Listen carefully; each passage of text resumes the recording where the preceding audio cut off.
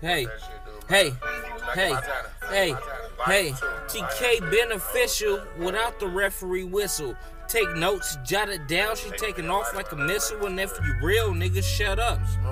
Just subscribe, nigga. Your line is my line. Respond.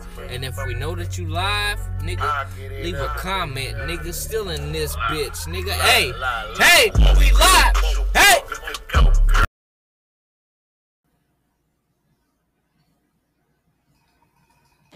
Guardians of Innocence, and this is our second in this particular operation. And we often talk about child pornography, and quite frankly, I say, you know, we're arresting these people for child pornography, and that's what we're going to talk about today. However, it's very, very important for you to understand what child pornography really is, and I'm not so sure that we say that often enough. Certainly there are people that think child pornography is quote-unquote kiddie porn, that it's 16 or 17-year-old girls who make themselves look a lot younger, but they're really mature, and that's not it at all. When we talk about child pornography and those that we've arrested today, they're either dealing in or possessing or trading, or a combination of all of those things, of pornography, child pornography, of children being raped, of babies as young as diapers being raped by adult males. This is the most horrific conduct you can ever understand in your entire life. These people have this. Now, obviously, we received information, and that's why we investigated them.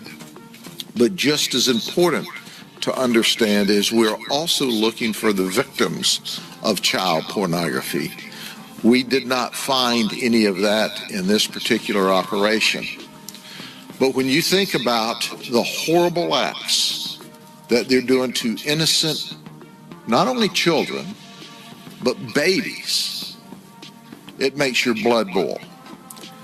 And when you think about these folks, you go, well, what kind of people are they really? Well, I've got a lot of adjectives for them, but let me tell you that some of them appear to be, you know, just normal people in life until you know that they're not normal at all. How about Edward Zabarski? He's 48 years old. He claims to be a professional bartender, and he's currently working at the Cheers bar in Kissimmee.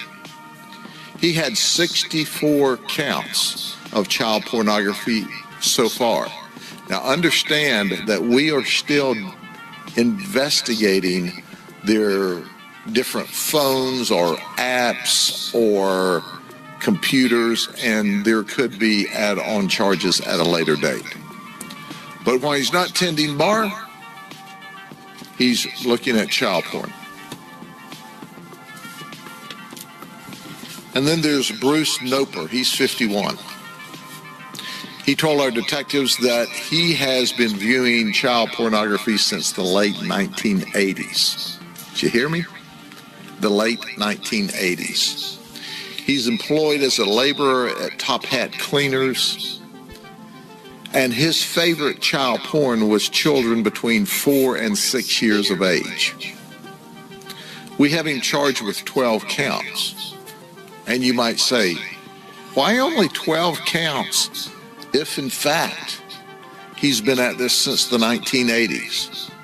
Well, I must tell you, weeks before we arrived at his residence, his girlfriend discovered that he was looking at child porn.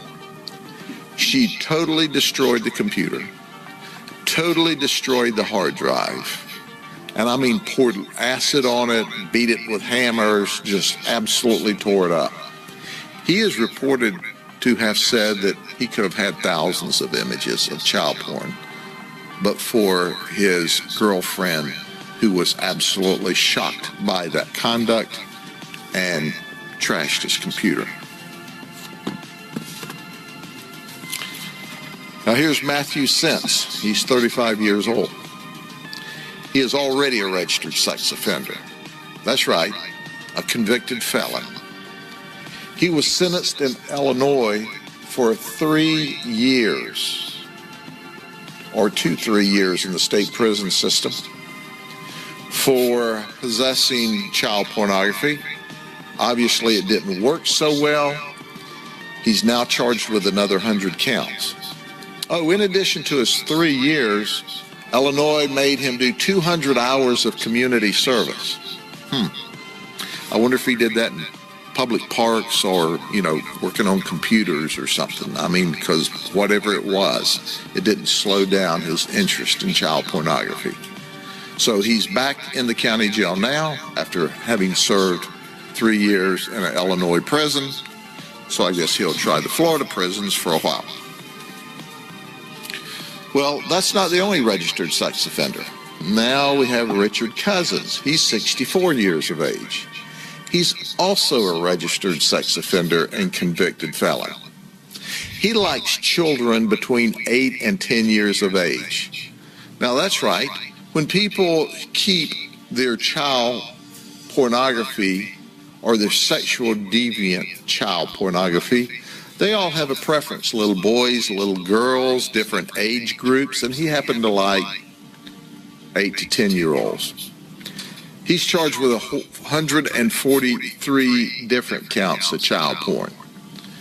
But let me take you back to when he lived in the state of Maine. In 1992, he sexually abused 2 children. 2 children.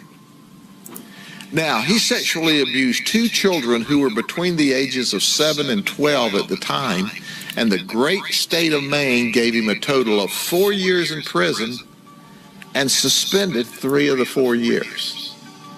That's right. He did 1 year for sexually abusing 2 children. Way to go, Maine. When we arrived, he was actively downloading child porn. He had 4 different computers operating at the same time. If you want to see a poster child of a child predator, of a child pornographer, of a felon, of a very dangerous person, there he is. I find it terribly interesting that prior to his arrest the other day, there are people in the United States that think we ought to give him his rights back to vote. Don't you want him selecting leaders for our cities, our counties, our state, and the nation? 143 counts of child porn. And then there's Ricky Vargas Garcia. He's 30. What does he do for a living?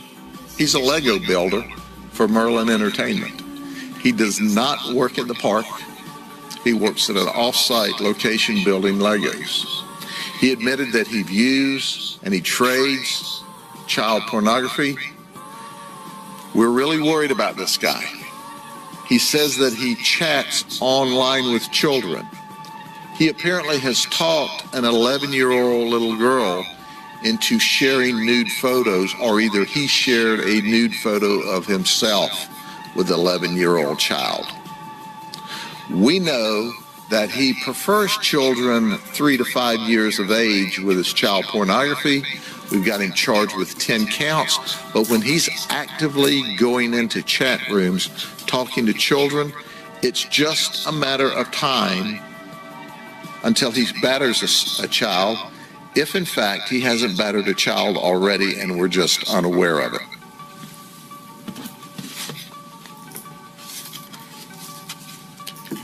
And then there's Roger Caddy. He's 53.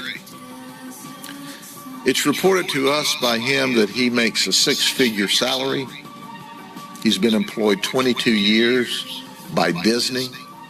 He's a costume manager for Disney. His children of preference are as young as 3 years of age, and he had 24 counts of child pornography. And he's confessed to being in possession of that child pornography.